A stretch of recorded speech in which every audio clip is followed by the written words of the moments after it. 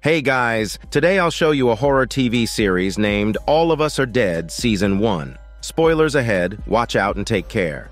This drama begins at a high school, where an honest high school student is cornered by a group of young thugs on a rooftop on a rainy night. They relentlessly bully him, but he doesn't fight back, allowing them to beat him up. When one of the attackers kicks him against the wall, he finally picks up a baseball bat and swings back. But he's no match for the overwhelming numbers against him. The bullies become more brazen, stepping on him with no remorse. Seeing this, the boy lunged at the bullies in desperation. But one attacker pushes him, causing him to fall off the rooftop. The bullies flee the scene. Sometime later, the boy is rushed to the hospital. Although he survives, his skull is fractured. As the doctor makes a phone call, the boy's father sneaks into the care unit, filled with grief as he looks at his badly injured son. However, the boy's eyes are now clouded with hatred, determined to kill all the bullies. His face contorts in anger and his body becomes uncontrollable. Seeing this, the father apologizes as he grabs a Bible from a shelf and strikes his son. The compassionate father then places his son in a suitcase, intending to dispose of the body in the wilderness. But just then, the sound of a rapid heartbeat fills the father's ears.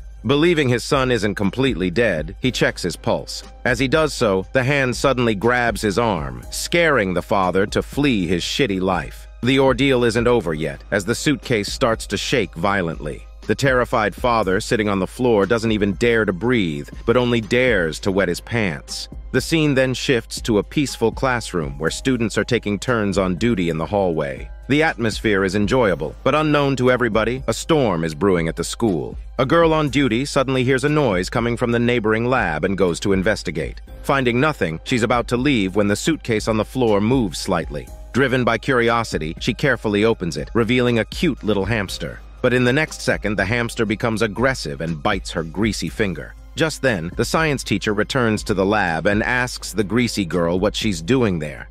Worried about being found out, she tries to leave quickly, but her greasy body is grabbed by the teacher from behind. In the end, the man injects her with a sedative and locks her in the lab. Even when another female teacher arrives searching for the missing girl, the science teacher dismisses her with some excuse. But as soon as he returns to the lab, the girl starts bleeding from her nose and becomes violent. He has to increase the sedative dose just to keep her subdued. However, while he's teaching his class, the girl manages to break free and escape. Covered in blood, she enters the classroom claiming that the science teacher locked her up. Her classmates immediately carry her heavy body to the infirmary. By this point, she's incoherent, and as the doctor administers more medication, she frantically scratches and bites at those around her. Left with no choice, her classmates call an ambulance to take her to the hospital. It's revealed that the father of the boy who was bullied by the gang at the beginning of the story is, in fact, the same person as the science teacher in the school lab. This man, called Chan, was once a genius in his youth, but for some unknown reason, he ended up as a science teacher.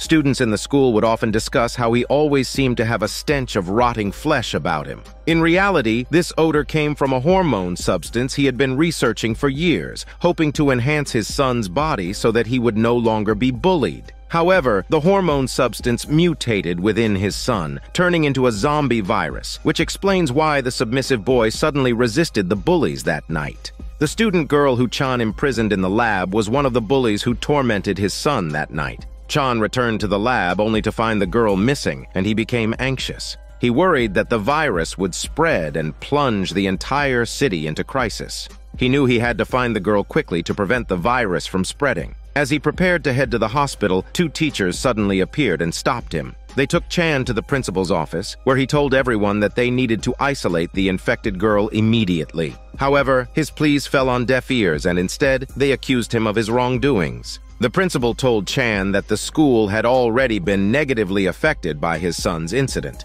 Chan became enraged, telling the principal that his son was the real victim and that the school had suppressed the incident. The principal was a hypocrite dressed in a suit, only caring about his own reputation and completely disregarding the feelings of teachers and parents. He just wanted to resolve the issue quickly without involving other institutions. Hearing this, Chan turned and left. Just then, two police officers burst in, handcuffed Chan, and took him to the interrogation room. On the other side, the doctor who was bitten by the girl experienced a sudden change in the wound on her right arm. Black veins spread from the wound, her eyes turned blood red, and her body temperature rose, causing her to tremble. After a series of crisp, bone-cracking sounds and seizure-like shaking, the doctor became a full-fledged zombie. By this time, it was noon and school was out, with students wandering around the campus. Outside the infirmary, two mischievous boys took out their phones, intending to capture the non-stop action on camera. But the next second, the blood-covered doctor charged out of the room. The boy taking pictures remained calm, using his phone to record this exciting moment. It wasn't until the doctor bit his friend's oily face that he realized something was wrong. The bitten student eventually turned into a zombie as well, barging into the classroom and biting anyone visible in sight and anyone smelly in odor.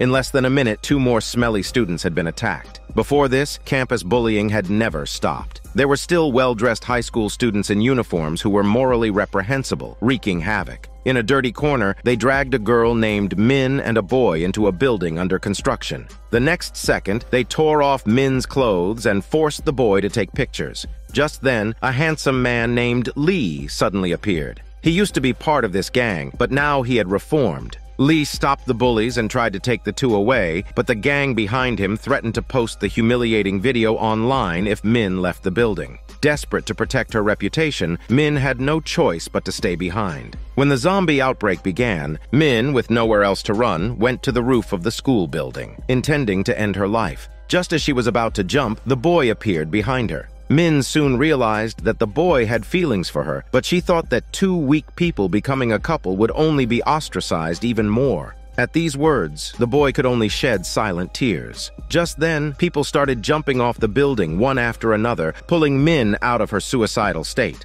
Meanwhile, a boy named San and a girl named Nam were eating in the cafeteria. The two had been best friends since childhood, but San didn't want to be just friends with Nam. He wanted to turn their friendship into a hormone ship, but was afraid of losing her, so he never told her his feelings. When he found out that Nam liked Lee, not him, he was stunned on the spot. But then, a large group of students suddenly rushed into the cafeteria, running desperately as if avoiding something. In the chaos, Nam was knocked down by a classmate. Instead of getting up and fleeing, she was stunned on the ground. As a result, a zombie charged right in front of her. Countless zombies roamed the campus, biting anyone they encountered. In the principal's office, the principal continued to fawn over the leader on the phone. He didn't care about the students' lives and even claimed that the school had confiscated all mobile phones when the students entered. After hanging up, the principal questioned the teachers in the office, asking why someone had called the police about zombies on campus when all phones had been confiscated and even locked in a safe. At this point, a female teacher asked the principal how he could say everything was fine. The situation was chaotic, and they should have called the police and evacuated the students.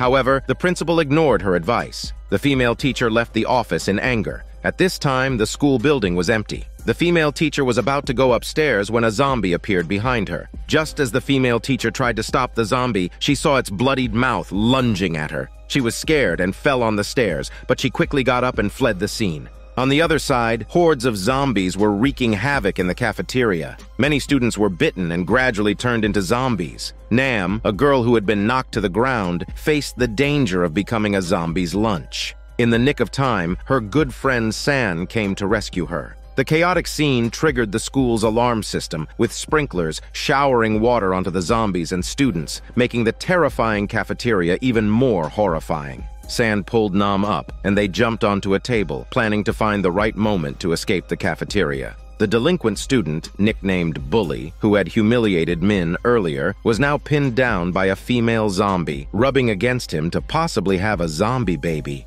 If it weren't for him using a tray to hold off the zombie's neck, he would have already died with his virginity lost to a zombie. More zombies rushed towards him. He kicked away the annoying zombie and hid under a table in the kitchen. By that time, San had already led the girl to jump out of the cafeteria window, only to find the schoolyard was even more chaotic. An out-of-control truck barreled down the road, taking out many zombies and students before crashing into the wall of the school building. Seeing this, San led the girl to climb onto the truck and onto a balcony. As soon as the two arrived in the corridor, a group of zombies attacked them, and San was tackled to the ground. In desperation, Nam picked up a fire extinguisher and sprayed it at the zombies, finally saving her friend from the thick fog. The two then escaped into a classroom. Meanwhile, Lee was now with another girl, facing a zombie attack. The pair used a ladder to escape to the same classroom where San was. Nam felt disheartened as she saw Lee being very caring towards the girl. The group's only goal now was to prevent zombies from invading the classroom, and their only solution was to call for help. However, they had all handed in their phones since the beginning of the school year, so everyone searched through the desks for any spare phones. Before long, a student found a phone on a girl's seat. However, they didn't know the password to unlock it. Despite this, the students still held the phone up to the already zombified girl, attempting to recognize her once innocent face. Nam reminded them that they didn't need to unlock the phone to make an emergency call. San looked dumbfounded upon hearing this. Even though they managed to call the police, the officers only responded perfunctorily. However, the continuous emergency calls eventually caught the police's attention. Upon hearing the police's response, San and the others were almost certain they wouldn't be saved. Nam, however, didn't give up. Her father, firefighter, worked at the fire department. So she lied about the school being on fire and successfully lured the firefighters to their location. Time ticked by, and the zombies downstairs continued their rampage. The students hiding in the classroom had been waiting for a long time, but the police had yet to show up. At this point, a shady girl in a pink shirt named Shady Girl grew increasingly restless. She started complaining to everyone and even berated the innocent boy who was keeping watch. The boy, insulted by her words, became furious and seemed ready to fight. He started arguing with the girl, completely forgetting his task at hand. Fortunately, Lee reminded him of his duties, and he realized his mistake. Just then, a teacher sneaked into the classroom when no one was paying attention. His arrival caused the leaderless group of students to unite. To prevent the zombies from invading, they used desks to block the door. Amidst the chaos, Nam noticed a wound on the teacher's right arm. Upon hearing the student's suspicions about his injury, the teacher couldn't maintain his pretense any longer. Within seconds, he collapsed to the ground, convulsing. When the students were in shock, he pounced on a girl, but not on a boy. The students quickly moved the desks and fled the classroom, leaving the two transformed zombies locked inside. But they had no idea how many zombies were lurking outside. At that moment, Lee showcased his true strength. He fought off more than a dozen zombies, making it look effortless. The thrilling scene was interrupted by a scream from Shady Girl, which brought the other boys back to reality. San grabbed a window and threw it at the zombies, while the other male students followed suit, barely holding back the horde. One overweight male student took things to another level, picking up a door and charging at the zombies in a slow-motion shot. With the combined resistance, the group quickly arrived at another classroom door, which was unfortunately locked. More zombies approached from both directions down the hallway. The boys used windows and doors to fend off the attackers, while the girls tried desperately to unlock the door. Through their collective effort, they managed to escape into the classroom just as the zombies broke through their defenses. However, the zombies soon shattered the classroom windows. Luckily, the boys brought in desks and chairs, barely keeping the zombies at bay. At this point, Nam suddenly noticed that Lee had disappeared. The other students were equally clueless. In reality, Lee had already broken through the zombie encirclement and hidden in another classroom. He then escaped through a window when the zombies attacked. After everyone calmed down, Nam and her best friend began talking about love. However, as they held hands, Nam noticed that her friend's hand was ice cold. The next moment, the girl's nose started bleeding. It turned out that she had been bitten by a zombie during the fight in the hallway. Despite her insisting that she hadn't been bitten, Nam grew suspicious. This caught the attention of the other students. In less than a minute, the girl transformed into a zombie and threw her zombified but still sexy body at San. At this point, Nam tearfully pleaded with San to stop hurting her friend. San couldn't believe what he was hearing, because this was a zombie after all. When the zombie was pushed out of the window, she grabbed the zombie's hand. Left with no choice, San picked up a chair and knocked the zombie down. As time passed by, everyone's energy gradually waned. They would likely starve to death in the classroom before the police arrived. So after discussing their options, a few people decided to flee. They secured a water pipe and threw it out the window, using it as a makeshift rope to descend into the female teacher's office. However, when San climbed down the window, the classroom door could no longer withstand the onslaught of zombies. Dozens of zombies poured in, pushing San out the window. Meanwhile, in a school restroom, a couple was also in a dire predicament. Just as they were at their wits' end, a brother and sister armed with bows and arrows arrived, shooting an arrow that killed a zombie in the nick of time. The couple narrowly escaped death. On the other side, the police had taken Chan to the interrogation room, and they finally learned that the chaos outside was caused by a virus created by Chan. They obtained permission from the Ministry of Defense to rescue the survivors and deploy all available forces against the zombies. Elsewhere, Lee escaped through the window and happened to see San, who hadn't fallen to the ground yet, entangled by a zombie's foot. Since San couldn't shake off the zombie, Lee promised to find him soon. But at that moment, a bloodthirsty zombie appeared above Lee, leaping from the window toward him as if he were a delicious meal. Seeing this, Lee kicked the zombie, entangling San's foot, sending her flying away like an adult toy. The two then reached the female teacher's office, reuniting with their classmates. However, as soon as they jumped down from the window, Shady Girl angrily demanded they close the window. Unable to tolerate her arrogant attitude, Innocent Boy questioned if she only cared about saving herself. But Shady Girl insulted him. The female teacher intervened, asking for clarification about the insult. The students were reluctant to explain the issue. Lee then explained that the insult referred to students from impoverished backgrounds. The haughty Shady Girl naturally looked down on the boy, and although the teacher managed to mediate a temporary truce, she didn't listen to the teacher's advice. After calming down, the group tried to find a way to get help on the office computer. In a restroom, a girl who had been pregnant for 10 months gave birth to a baby alone. After enduring the painful struggle, she delivered a healthy infant, but she had to abandon the baby in the restroom and left by herself. As soon as she stepped out, she saw a mother and daughter caring for each other on a bench outside. Despite this, she still ignored her newborn child. The girl walked down the street when suddenly an out-of-control police car appeared, crashing into a car in front of her. Terrified, she fell to the ground, unable to move.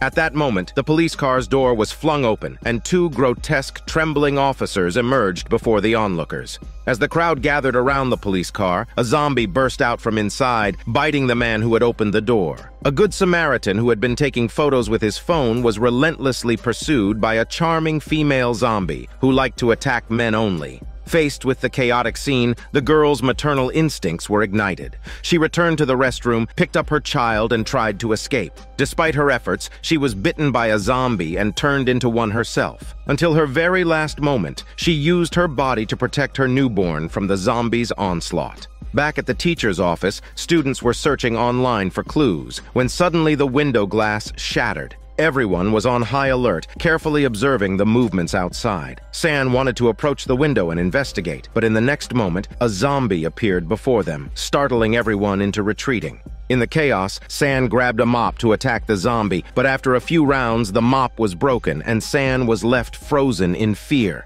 As the zombie was about to climb through the window, Lee roared like a goose and took the stick from San's hand to attack the zombie, but the fight remained evenly matched. Seeing this, Innocent Boy couldn't sit still any longer. He grabbed a computer tower and smashed it towards the zombie, finally knocking it off the building. After the crisis, Shady Girl noticed that Innocent Boy had started to bleed from his nose. At the hospital, medical staff had already taken the girl who had been imprisoned by Chan off the ambulance. As they prepared to do a CT scan on her, she suddenly woke up, her body trembling violently and bending. The strange noises the girl made attracted curious onlookers. The nurse then urged everyone to call the police. 2 doctors helped the injured nurse, and the surrounding patients fled in panic. With the joint efforts of several doctors, they restrained an infected person and tied it to a chair. Firefighter, Nam's father, came to the hospital to check on the situation, unaware of the zombie outbreak. He thought the patient could bite his tongue and wanted to stuff his mouth with tissue. But as they were stuffing the tissue, a team member was bitten. They didn't pay much attention to it, but not long after, Firefighter received a call from a colleague informing him about the virus outbreak. It was already too late, as the bitten team member suddenly spat blood and turned into a zombie. Luckily, 2 team members acted quickly and restrained the zombie temporarily. Back at the office, the students became cautious, seeing Innocent Boy's nose bleed. Despite his explanations, no one wanted to believe him. Another student inspected his wound, confirming it was caused by the computer and not a zombie bite, but Shady Girl's expression darkened. The overweight student, Chubby Boy, tries to get Shady Girl and Innocent Boy to apologize to each other. Yet she refused to admit her mistake and even blamed others. The teacher decided to have Innocent Boy stay in the recording studio for 10 minutes, and if he wasn't infected, Shady Girl would have to apologize to him.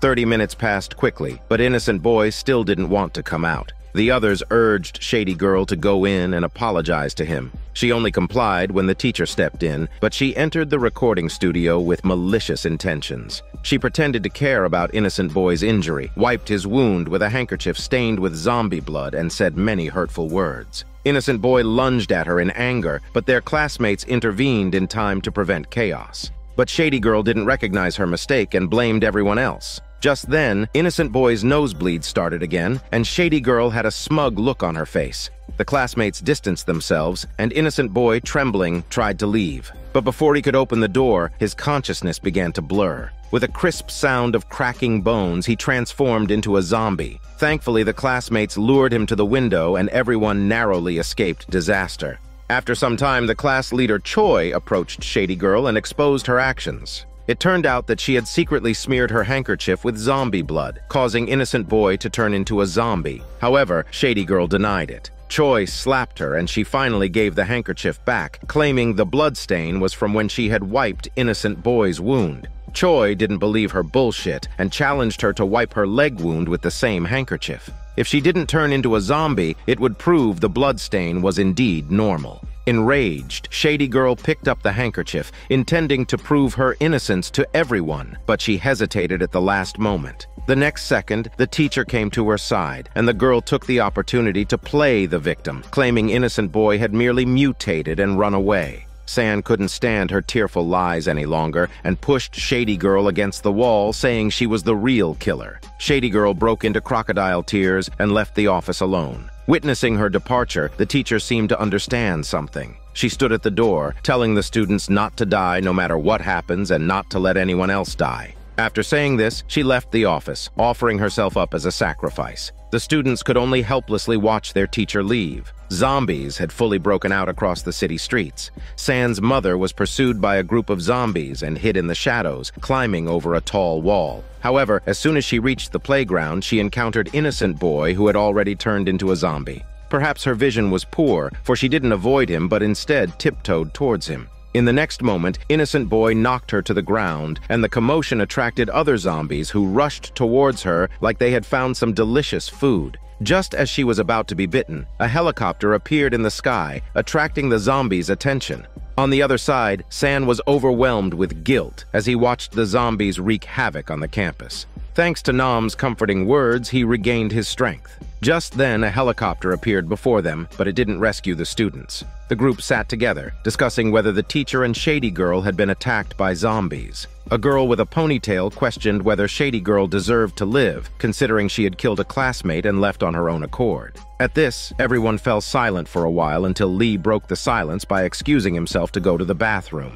The atmosphere lightened as the students discussed how to go to the bathroom. Nam suggested they build a makeshift toilet. But after they finished constructing the toilet, Choi realized that they couldn't stay in the office for too long. They needed to find another way out. Nam insisted they wait for rescue and not leave their safe haven. Choi questioned how much longer they would have to wait, but Nam only wanted the group to hold on as long as possible. Lee interjected, saying that perhaps it was already night, and by morning someone would come to rescue them. With so many helicopters outside, they would surely be saved. At the hospital, Firefighter received a notification from his superiors, stating that the Ministry of Defense had dispatched a helicopter to pick everyone up. They were instructed to be on the rooftop at 11 a.m. the next day. In the meantime, Firefighter had also constructed a makeshift toilet to deal with the waste. After settling everything, Firefighter requested to leave the hospital, but his superiors insisted he stay for the greater good. Meanwhile, Bully, who had previously harassed Min, was sneaking through the zombie-infested campus.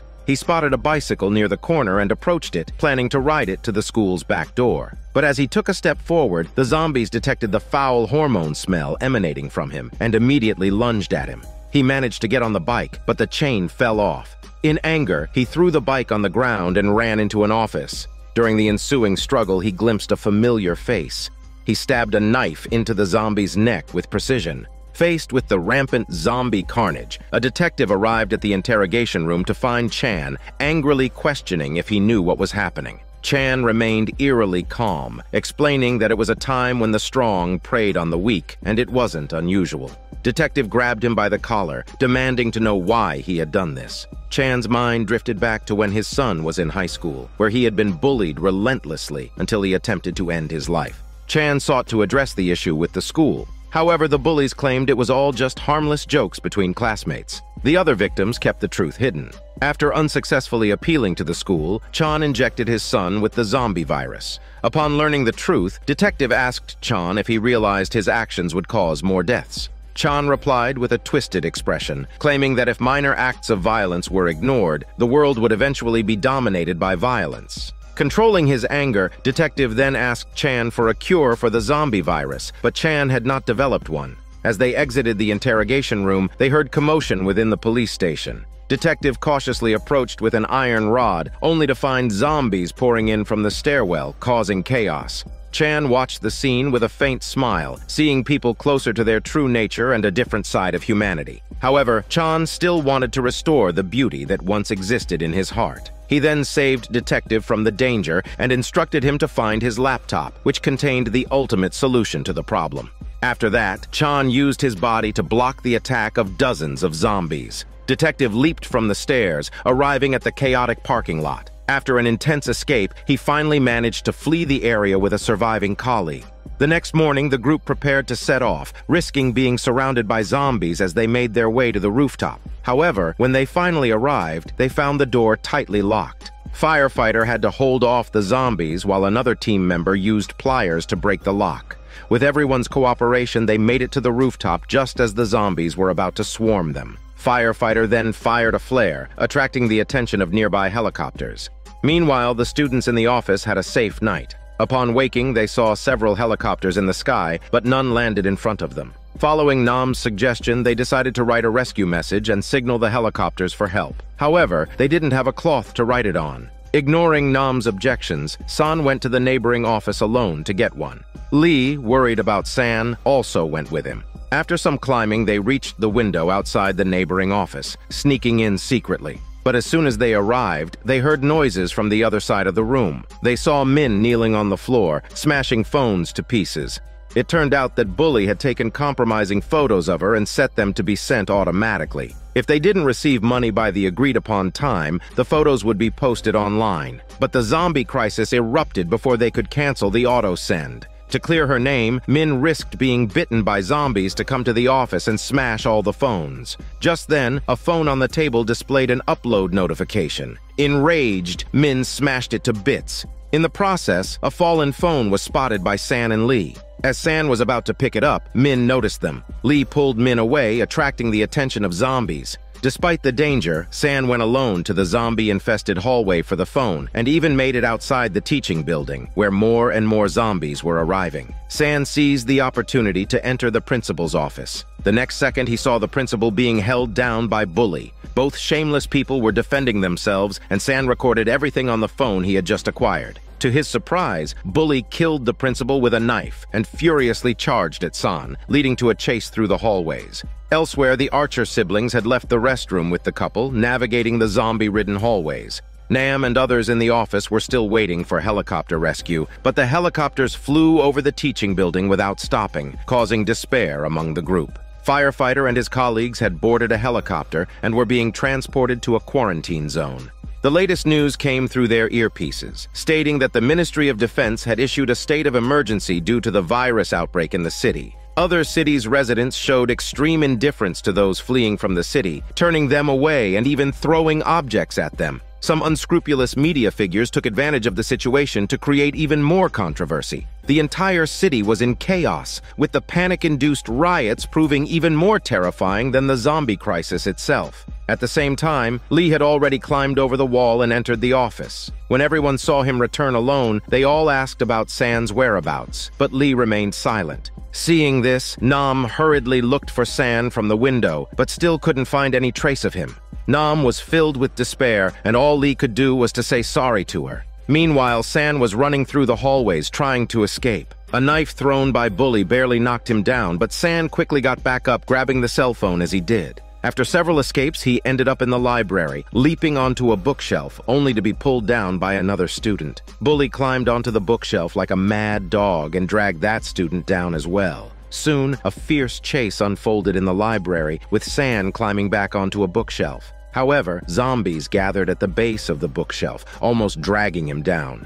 San leaped onto another bookshelf as the zombies climbed up, narrowly avoiding disaster. But Bully also made it onto the bookshelf, staring San down from across the way. Bully demanded the cell phone, but San refused to submit. The two engaged in muscle wrestling on the bookshelf, and when Bully found an opening, he pounced like a mad dog, knocking San to the ground. But San still managed to climb back onto the bookshelf, fighting Bully as more zombies reached out for them. San was pinned under Bully, who pulled out the cell phone, but he snatched it back and jabbed the cell phone into his eye, blinding him. Finally, San dragged Bully off the bookshelf.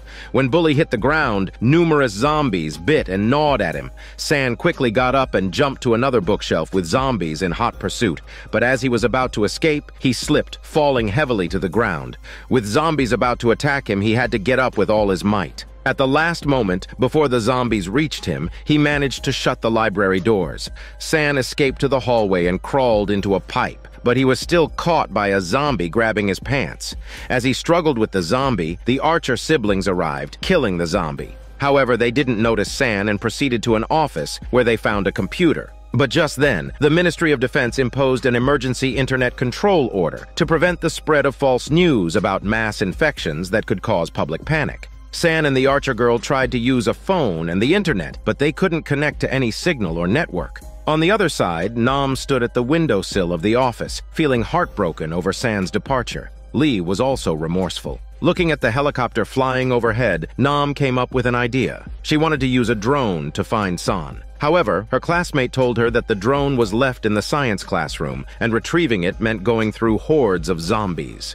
Undeterred, Nam wondered if there would be fewer zombies in the supply room and if they might find a spare drone there. She also encouraged everyone by saying that they needed to rely on themselves to find San. Choi agreed with her, pointing out that a drone could not only locate San, but also observe the situation outside and send a message for help. After discussing it, the group decided to send Nam and the boy to the supply room together. Following a rope, the two climbed to the supply room, which was free of zombies. They quickly packed the drone into a bag, and before the zombies could enter, they climbed back to the office using the rope. The boy attached a help message to the drone and flew it out while wearing glasses to control it. Everyone gathered around the screen, finally seeing the current state of the school. Classmates and teachers had all turned into zombies, leaving the students saddened. At the same time, Detective and his partner were navigating the zombie-infested streets. After a series of escapes, they arrived at San's family's fried chicken shop, where they encountered the girl who had just given birth to a baby.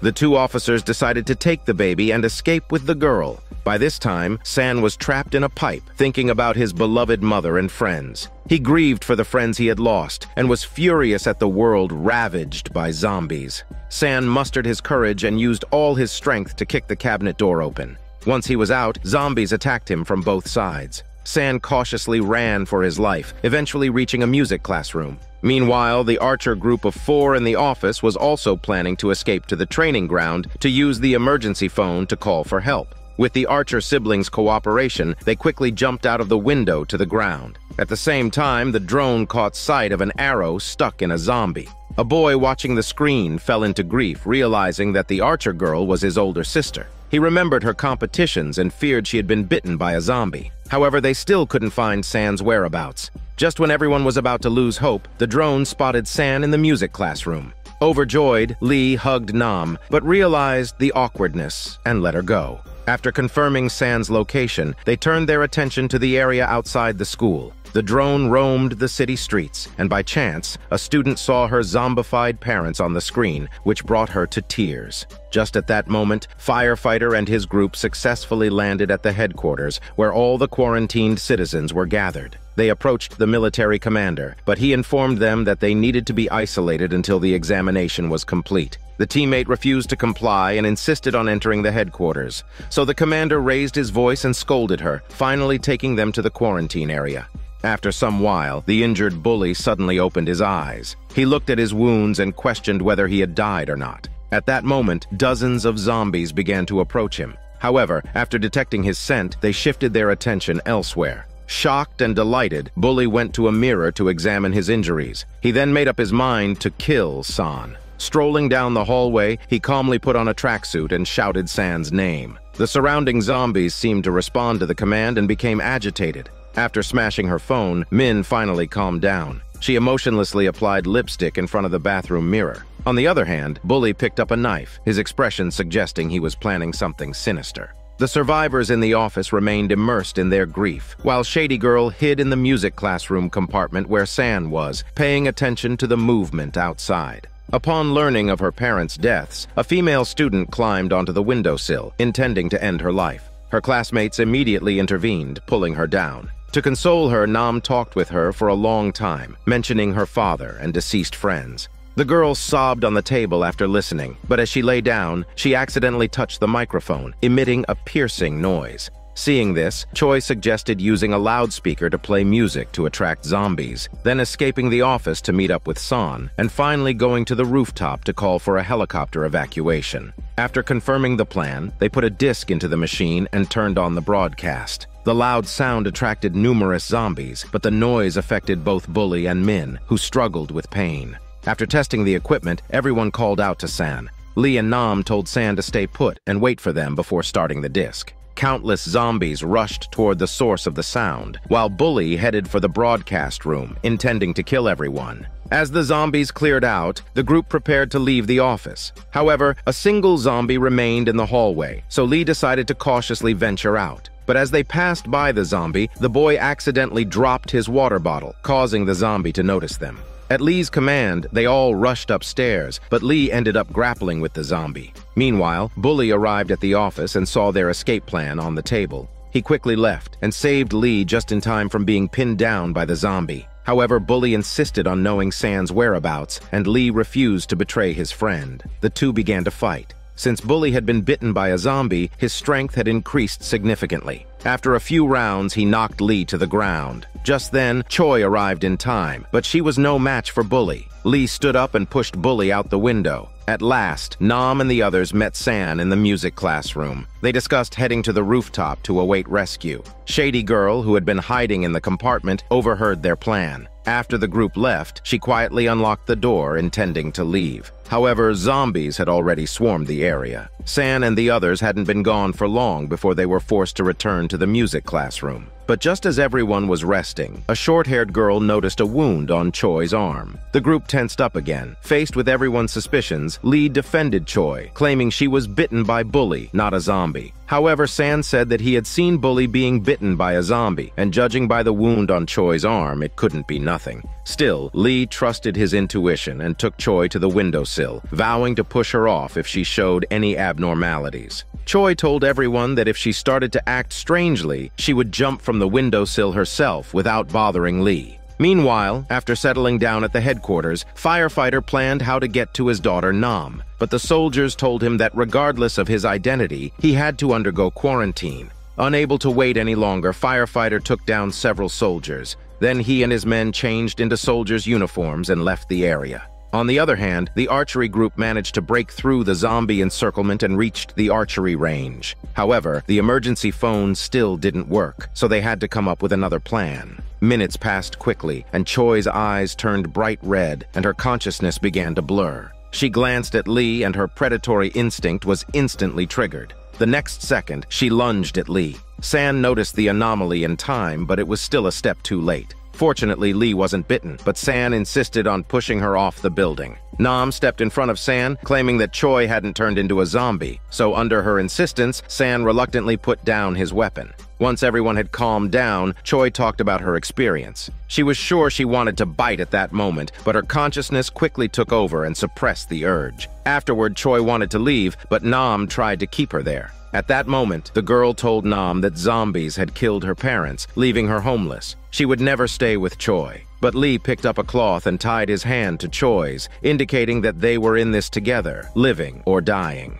Through their conversation, the group guessed that there might be immune cells in Choi's body, preventing her from fully turning into a zombie after being bitten by the infected bully. Meanwhile, Detective decided to take the baby and escape the fried chicken shop on a bicycle. He hid the baby in his clothes. However, as the two of them were preparing to leave on the bike, a little girl suddenly appeared behind them. Detective quickly picked her up, and his partner used a wooden stick to fend off the zombies. Seizing the last moment before the zombies attacked, the two of them quickly escaped into a house. Detective looked at the two homeless children and fell into deep thought. At the same time, the people in the music classroom hadn't eaten for a while, and their physical strength had significantly diminished. Shady Girl, who was in the adjacent room, locked the door quietly when she heard them talking about food. Just then, Chubby Boy found the door behind him, so they prepared to open it. Shady Girl quickly hid in a corner. However, their movements attracted the attention of the zombies. Chubby Boy had no choice but to stop, while a girl found a camera on the ground. After making sure it worked, she recorded everything she wanted to say. This prompted others to do the same, recording the things they wanted to say but never had, to express their feelings to their parents on this special day. On the other side, Firefighter had just climbed over the high wall of the base when he was spotted by a soldier, but Firefighter managed to knock him down. However, this attracted the attention of the surrounding soldiers, who raised their guns and fired at Firefighter. After a thrilling escape, Firefighter jumped into a river. However, while underwater, he was still hit by a bullet. Despite being injured, Firefighter struggled to swim to the other side. Fortunately, the bullet did not hit any vital body parts or his smelly part, leaving only minor scratches. Meanwhile, Lee and Choi had a sincere conversation. They expressed their love for each other. Choi picked up the camera and recorded her confession to Lee. Then, before Lee could react, Choi kissed him but without using her tongue. Lee broke into a smile and held her hand. The two sat by the window waiting for fate to arrive. At this time, the infected Min walked down a corridor filled with zombies. Since her transformation, her hearing had become even more sensitive. She could clearly hear the sound of a kettle boiling and even the sound of a goldfish swimming in the water. Min arrived at the office door, effortlessly pulling the handle off, and discovered the teacher hiding inside. After telling the teacher she was hungry, she went to the fish tank and started eating the goldfish. This scene made the teacher doubt whether she had been bitten, but Min openly admitted the truth. The teacher pretended to be caring while holding a kettle, planning to hit her on the head. However, Min just picked up the goldfish from the floor and started talking to the teacher about bullying. The teacher panicked and hid a small knife behind his back. As Min lunged at him, he viciously stabbed her, but Min continued to devour his whole body, including his smelly part. Later, Min vomited everything she had eaten, and the noise in the office was heard by Choi. Since her mutation, she had the same keen hearing as the zombies. She could now hear Min's vomiting, the short-haired girl's breathing, and the movements of her classmates. Fearing that it would affect her, Choi proposed to escape. At this moment, Chubby Boy complained that if they had gone to the rooftop earlier, they wouldn't be in this situation. Nam then thought of a plan. She decided to set up a barrier in the middle of the classroom and use loud music to attract the zombies. So everyone put the plan into action. Several boys piled up the classroom's desks and chairs, while the girls played music at maximum volume. Nam also untied the ropes around Lee and Choi's hands.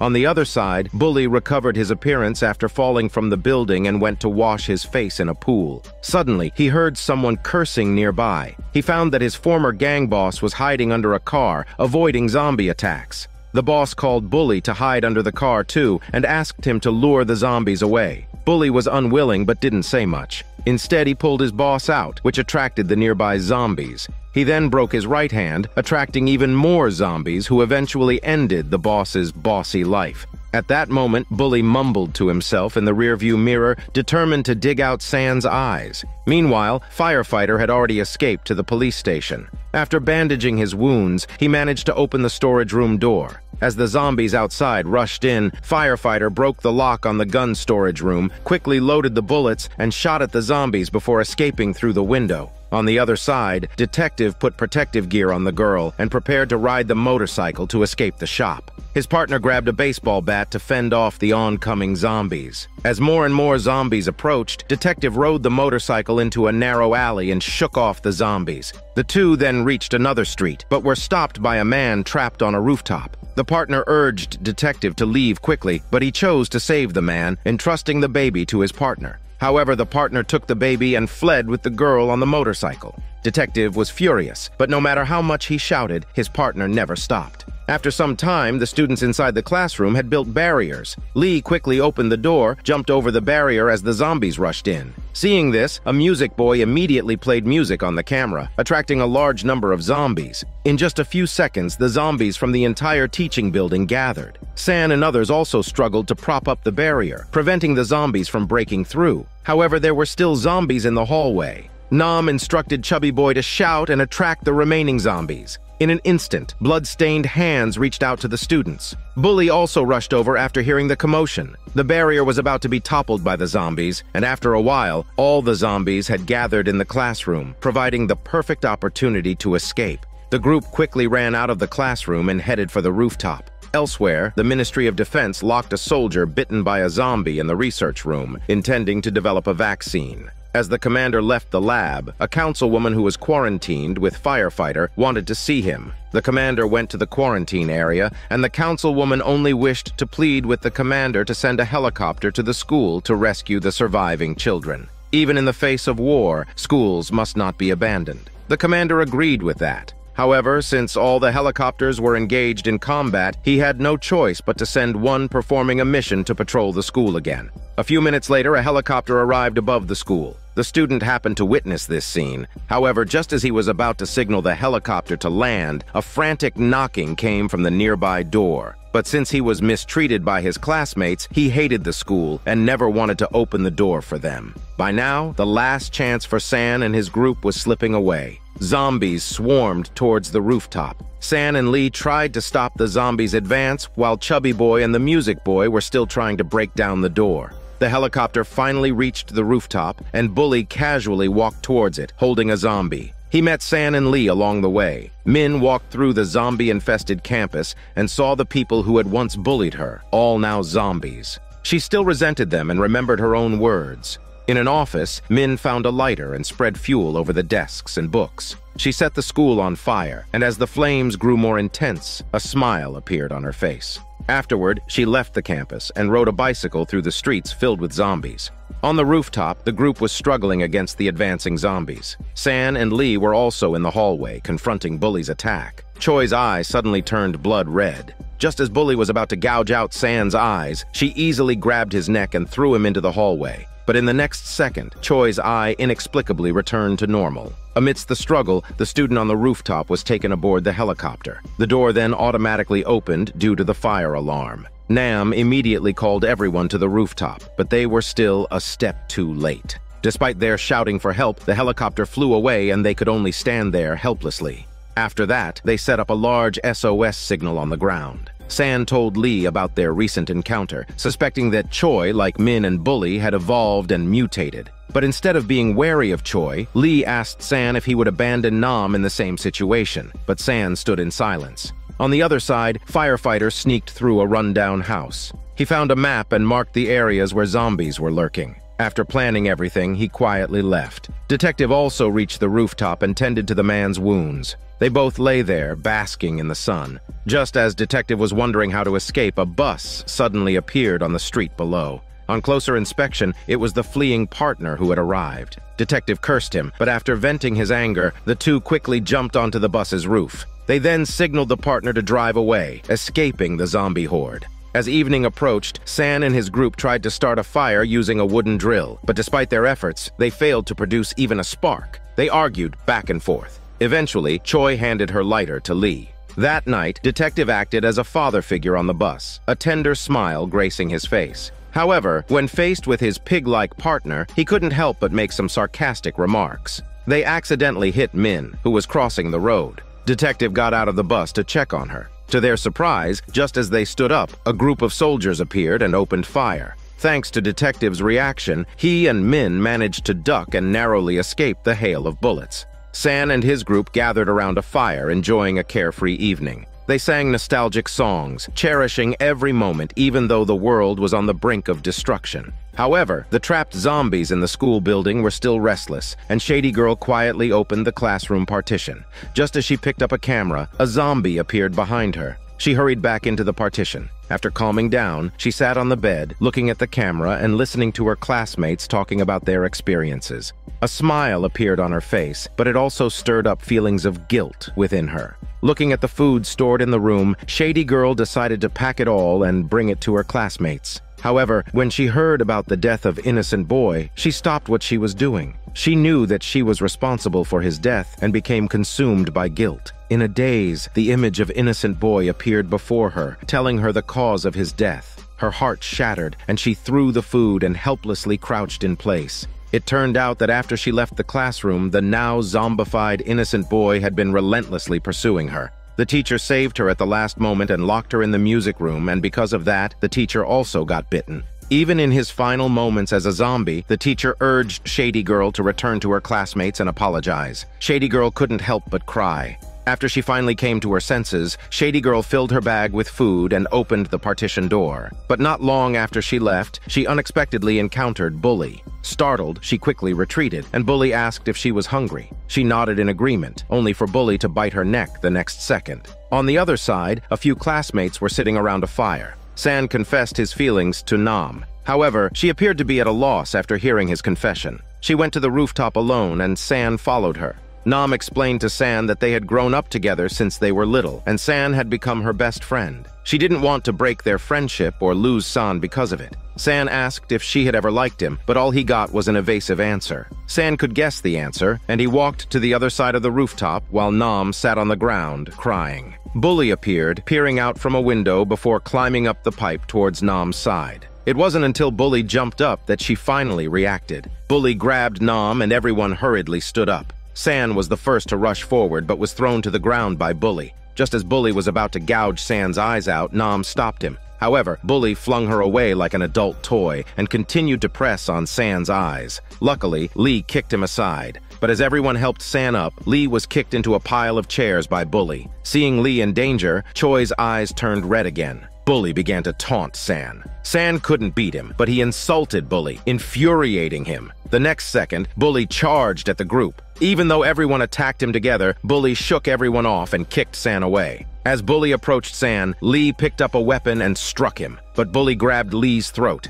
No matter how much Lee fought back, Bully easily knocked him down. Seeing her beloved in danger, Choi picked up a piece of wood and hit Bully, but he only trembled slightly before grabbing her by the throat and easily knocking her down. Choi picked up the wood again and stabbed it into Bully's thigh. She refused to let go, fearing he would harm others. She then grabbed Bully and threw him off the rooftop. With the crisis averted, everyone was injured. Inside the experimental base, the commander had extracted samples of the zombie virus, but because they hadn't found the source of the virus, they couldn't develop an effective treatment. As they puzzled over the situation, a soldier reported to his superior that a rescued detective seemed to have some knowledge of the virus. In the interrogation room, detective told that the zombie virus had been researched by a science teacher named Chan. Inside the science classroom was a laptop containing information on how to crack the virus. Upon hearing this, the commander continued his investigation while detective sent his men to the school to retrieve the laptop. On the other side, the students on the rooftop gathered around the fire once more. Choi also opened up to everyone, sharing her thoughts and feelings. Suddenly, she heard the sound of a helicopter.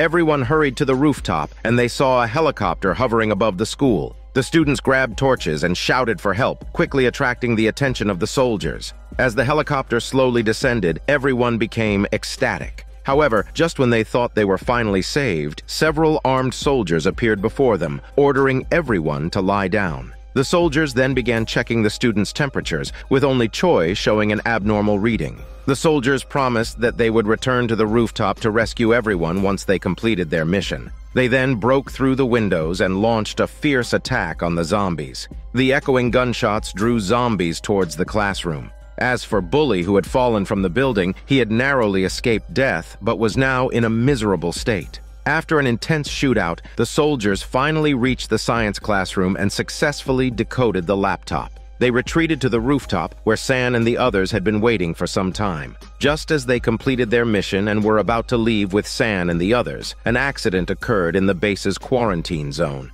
The commander saw via the surveillance system that the girl, Min, who had been with Detective, was attacking the boy who had betrayed her. Chaos ensued, but several soldiers managed to restrain her and put an end to the confusion. Witnessing the appearance of an asymptomatic carrier, the commander contacted the soldiers at the school and ordered them to stop the rescue operation. Despite the students being unarmed, the commander still commanded them to shoot them all. The soldiers found it hard to resist the orders, so they fired several shots into the night sky before boarding the helicopter and leaving. As the helicopter disappeared into the distance, San and the others stood there, frozen in despair. Meanwhile, the archery group of 4 had heard the sound of the helicopter and prepared to leave the archery range. They tied up the injured student and saw the helicopter flying overhead. Now zombies started to swarm towards them, so the group of 4 began their escape journey once again. On the other side, Firefighter was walking through the deserted streets under the cover of darkness.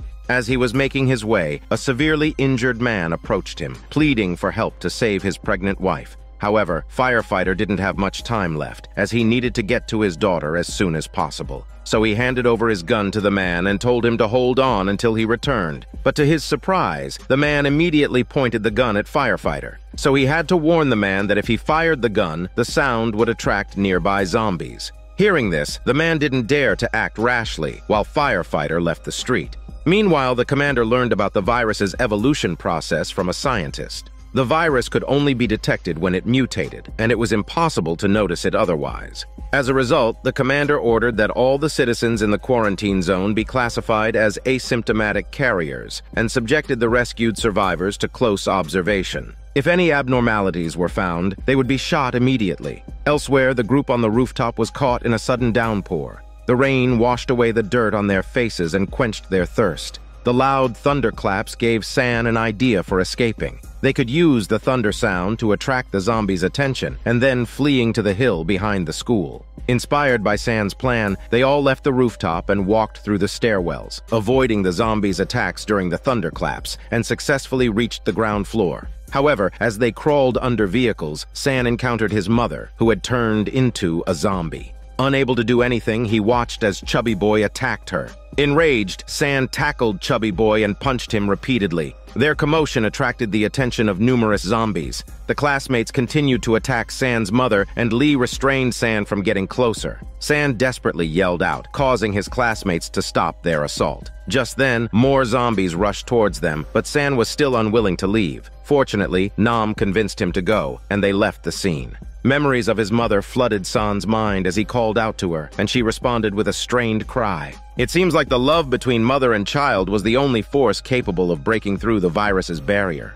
Their commotion was noticed by the Archer girl, who arrived with the injured classmate. They quickly fled the school building, with San and the others running into the school campus. However, a female student fell to the ground, and the zombies were about to attack, but her friend abandoned her and ran away. Fortunately, a student knocked the zombies away, saving the girl. Just as they were feeling hopeless, the Archer girl shot an arrow, killing the approaching zombie. The group managed to reach the sports field, and Choi quickly sensed that something was wrong. As thunder rumbled, a large group of zombies appeared before them. They once again embarked on their escape. As the zombies were about to attack, the classmate used his body to block several of them, buying time for the others to escape. They eventually took refuge in a storage room, but the Archer girl's brother got separated from the group and had to run alone into the campus to avoid the zombies. After calming down, Chubby Boy apologized to San, who was still immersed in grief. Nam held him in his arms while the girl, who had just abandoned her teammate, was attacked by zombies. She fell into a river during her escape and was relentlessly pursued by zombies, eventually dying in a field. On the other side, after the commander had examined the materials left by Chan, he began to simulate Chan's method to develop the virus. If successful, it would prove the credibility of the information, and the research institute could then develop the antidote. Additionally, the commander increased the military force to seal off the city's outskirts. Meanwhile, the quarantined councilwoman received a letter. She thought her superiors had come to rescue her, but instead, she received a resignation letter for her to sign. This way, if anything changed in the future, she could say she resigned from her position to avoid unnecessary responsibilities. The councilwoman sensed something was off and speculated that the Ministry of Defense might abandon the city. When she questioned the representative, he simply told her to sign the letter quickly and left. The next day, San wondered how to face life after his mother's passing. Nam comforted him. They had many things to do and couldn't stagnate due to hardships. At the same time, Firefighter fetched some ropes from a dessert shop and set up markers in a nearby forest to guide his daughter Nam. He slipped while climbing a hill and lost a telescope when he stood up. Upon waking, the group planned their escape from the storage room. In the chaos, Chubby Boy confessed his love to the Archer girl, hoping to get a tongue massage from her, but only receiving a beating. He hid behind a storage cart, and the Archer girl threw balls at him. At that moment, Lee thought of surrounding themselves with storage carts to avoid zombie attacks and escape the gym unharmed. So the group gathered materials to tie the carts together.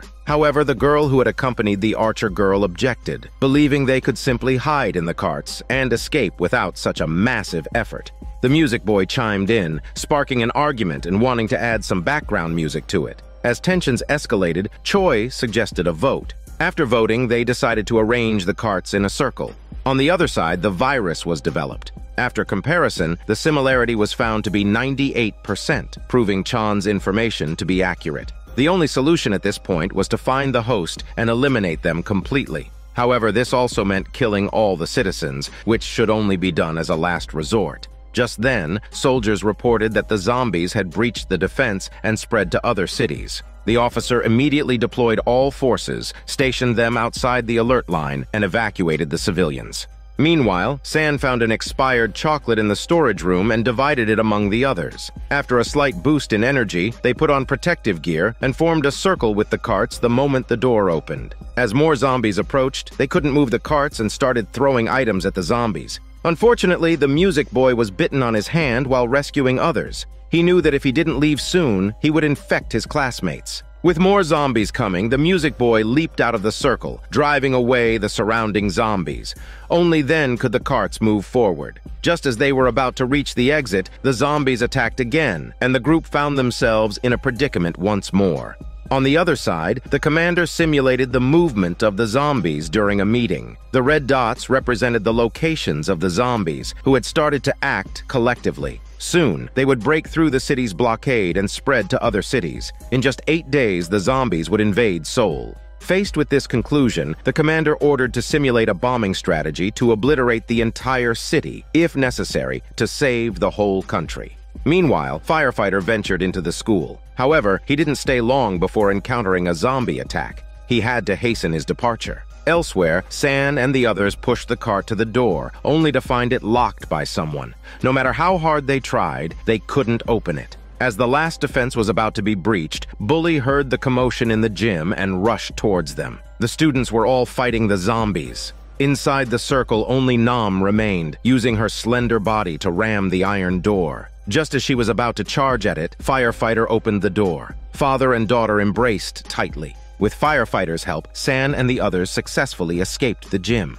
When Bully arrived, he entered the wrong room, encountering the Archer girl's brother. However, he was unaware of the enmity between Bully and San, nor did he know Bully had evolved through the virus. Bully was going to spare him, but upon smelling San's scent on the man, he bit him severely. Outside the gym, Firefighter planned to lead them out through the school's back mountain, hoping to seek help in other cities. However, a zombie suddenly appeared before them. Firefighter didn't hesitate to throw the zombie over his shoulder and urged the students to evacuate quickly. Everyone fled to the tennis court, but they were soon surrounded by zombies who broke through the fence. Chaos ensued, and Firefighter threw a torch to attract the zombies' attention, allowing the group to escape the danger. Firefighter didn't stop there. He told San to leave with his daughter while he whistled to attract more zombies and threw more lit torches. San and Lee forced Firefighter to leave together but were locked out by him. Nam shed tears of sorrow as she watched her father. With the number of zombies increasing, Nam had to flee with her companions.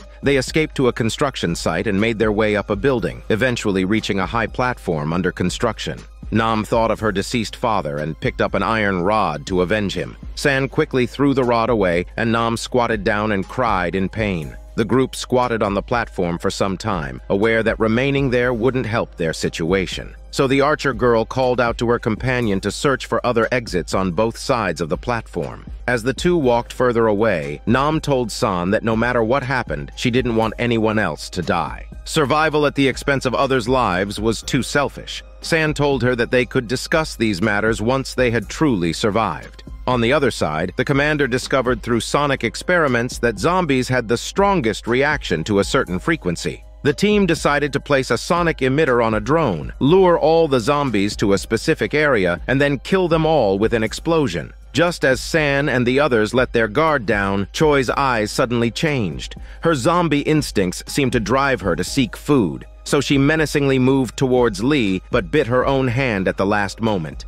Lee noticed her actions, and when the others weren't paying attention, he comforted her, saying that if it happened again, she could bite him, so at least they would be the same kind of creature. Choi shed tears of sadness. She didn't want her beloved boy to face any danger because of her. While the two struggled in secret, the Archer girl and her companion returned to the platform. To avoid frightening everyone, Lee wrapped Choi's eyes with cloth. The Archer girl didn't find any useful information, and the group found themselves in a difficult situation once again. At that moment, Choi heard news of a helicopter broadcast. The soldiers were about to detonate their base, and civilians were urged to evacuate immediately. The students felt angry but could only wait in silence for their deaths. Meanwhile, at the commander's order, the soldiers activated the sonic emitter. Drones flew like insects toward the 3 target points, foreshadowing the imminent arrival of an explosion. Zombies followed closely, turning the scene into a bloodthirsty one. The people on the platform encountered a new crisis.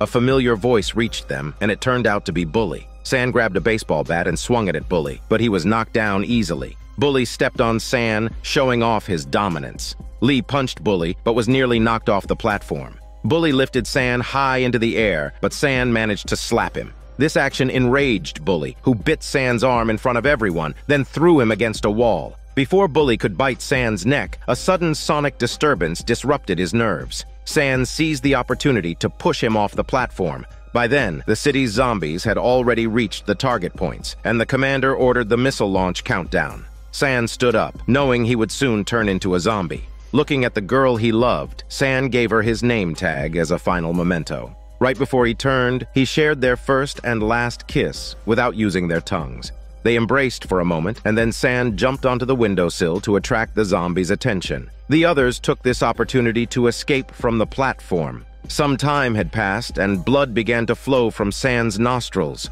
Bully, having survived the fall from the platform, encountered San once more. San taunted him again, and the two became entangled in a fight. After several rounds, San was pinned down by Bully. Bully then gouged out San's eye. San screamed in agony and struggled to his feet, while Bully proudly pursued him. By then, the missiles had reached their targets, leaving destruction in their wake. San and Bully were engulfed by the inferno. Those who had escaped to the forest couldn't avoid their fate either. The commander stared at the black screens for quite some time. He knew better than anyone what the 4 explosions had sacrificed. However, to prevent the country from falling, he had no choice but to make this move. To express his apologies to the citizens, he sought out the councilwoman, asking her to soothe the surviving residents. Before she could even agree, he left the quarantine zone and returned to his office. The commander pulled up all the blinds, put on his uniform, and recorded himself on camera. He addressed everyone who would see the video, saying that after witnessing Chan burn his zombified wife and son earlier that morning, he seemed to understand that the only way to save everyone was to sacrifice some.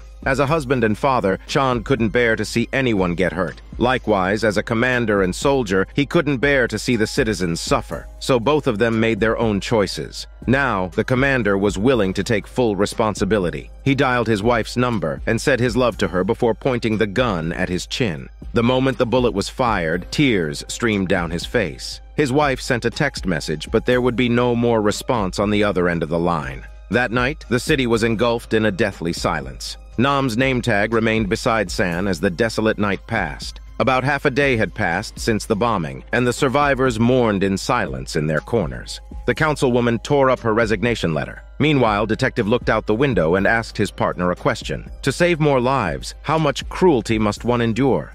On the other side, Nam and the others had also survived the explosion. They spent a quiet night in the forest, but when the sun rose, Nam couldn't find her beloved boy anymore. No matter how much Lee comforted her, she couldn't simply walk away. She asked everyone else to leave first and went back to the construction site to look for San. Watching Nam's retreating figure, Lee and Choi followed her. Chubby Boy, injured in his leg due to the explosion, had to stay behind. The 3 of them arrived at the construction site, which had already been reduced to rubble. Nam desperately called out San's name, but never received a response. After saying a formal goodbye to San, the three of them returned to the forest. Meanwhile, in the smog-filled city, soldiers were still carrying out their clear-up operations. They marked each cleared area on the doors. Now that most of the zombies were dead, Choi felt she would only be a burden on others if she continued like this.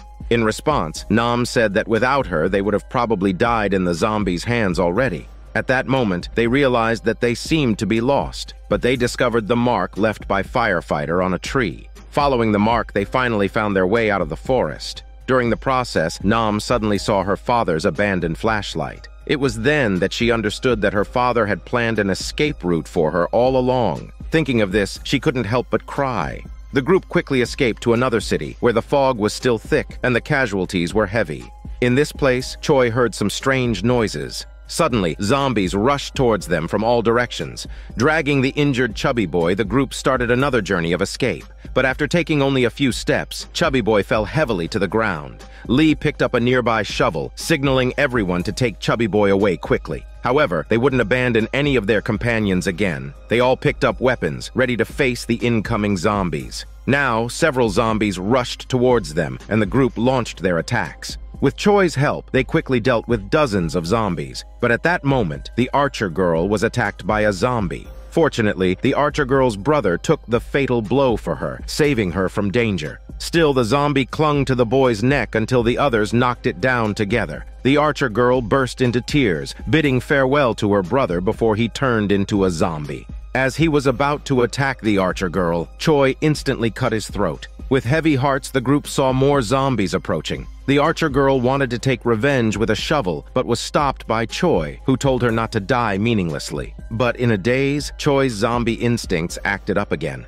During their escape, she kept struggling with the virus. Gazing at the receding crowd, she arrived at a street corner, hitting her head against the wall and even biting her own hand. On the other side, Lee noticed that Choi hadn't followed them, so he hurriedly went back to search for her. Nam didn't want Lee to go alone and accompanied him. The two searched every corner and eventually found Choi enjoying a dead corpse. Nam called out to her, who, however, swiftly tackled her to the ground. Lee rushed forward to intervene but couldn't bring himself to harm her. Suddenly, Choi lunged for Nam's neck, but she managed to control her urges and stood up, disappearing into the thick fog. Unable to find Choi, Lee and Nam reluctantly returned to their companions. After a challenging journey, they finally emerged from the dense fog and encountered soldiers stationed on a railway track. After receiving some supplies, the survivors were taken to a quarantine zone by the soldiers. They were brought to an interrogation room and questioned about a man named Chan. Despite being saved by the soldiers this time, the group refused to cooperate further in the investigation, as they had been abandoned by these same soldiers before, resulting in many deaths. As time went by, the soldiers managed to eliminate all the zombies, and the city's lockdown was lifted. People gradually left the quarantine zone to embrace a better life. Late at night, Nam climbed over a wall behind a hill and arrived at a large tree covered in mementos for their deceased companions. Nam laid out some snacks on the overgrown ground and brought them to her classmates. As she mentioned San's name, tears filled her eyes. Just as she was leaving, she noticed a fire in the woods. The next morning, Nam found Lee and recalled Choi mentioning that if they met again, she would light a bonfire. Nam suspected that Choi was still alive and wanted to go back to check that night. Lee agreed to accompany her, but Nam asked him not to tell the others. However, when night came, Lee still brought their other classmates to the hill. Although the virus outbreak had passed, they had been through life and death together and couldn't abandon Choi, who still protected them despite being turned into a zombie. Everyone brought snacks to the tree to pay their respect to the dead, and the Archer girl noticed the fire from the school. The group arrived at the devastated school, with Nam lost in memories from the past. They climbed to the top of the teaching building where snowflakes began to fall from the sky. They found a roaring bonfire and speculated who might have lit it. At that moment, a familiar figure walked by. It was Choi emerging from the shadows. Nam pleaded for her to rejoin the group. However, Choi knew that she had a zombie virus in her veins and that things could never be the same as before. The drama of Season 1 ends with Choi hearing some sudden noises. She then jumped off the building, disappearing from their sight. This is Daniel CC Movie Channel. Stay safe and enjoy your day.